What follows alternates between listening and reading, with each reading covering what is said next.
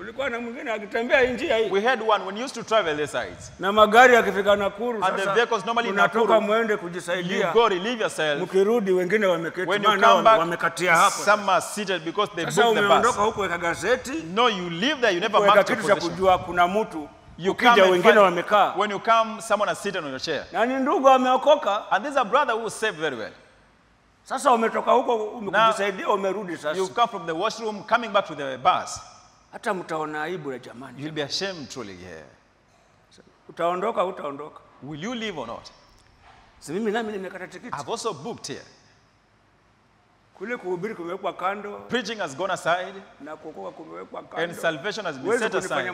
You can't fool me here. Sasa. So, utajua mimi ni nani. You'll know who I am. Okay. Mtu anaondoka mwenyewe pole pole. One will leave himself very slowly. Sasa tunawaza. Tulikuwa tukawaza sasa huyu. We used to think for this person. Tutaenda huko kweli. Tutaenda injili ya nyumba kwa nyumba. We'll go and preach in houses. Ufikie kwa mtu kama huyu umemfanya hivyo njiani. We'll go evangelize door to door yet you did something wrong to such a person. Hodi. Knocking anyone here. Haya tumewaletea habari njema sasa. We've brought you good news of the Lord Jesus. Of who? Yesu Kristo Bwana wetu. Jesus Christ our Lord. Anaokoa anaponya. He saves and heals. Kama mimi nilikuwa na asthma akaniponya. I had asthma then he healed me. Na wewe nilikuona wapi? And where did I see you?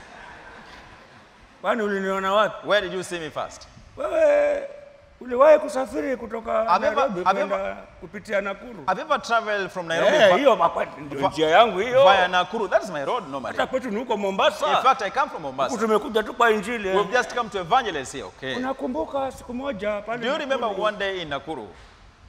Ulikuwa umeshuka umepanda gari. You had gone for call of nature. Na ukapanda ikawa mtu ameketi kwa kiti. And you found one seated in a position. Hata ukataka kumpiga. And you wanted to punch. Hivi unasema Yesu anaokoa, anaweza kuponya hasira, anasema samehe.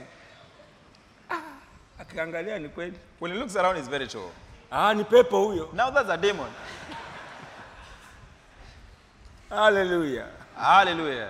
Tulikuwa tukaona mambo enzi hizo za zamani. We used to see a lot in the past. past. Kwenda na magari ya lari. When you used to travel with lorry vehicles. Hapo Nakuru hapo. In Nakuru.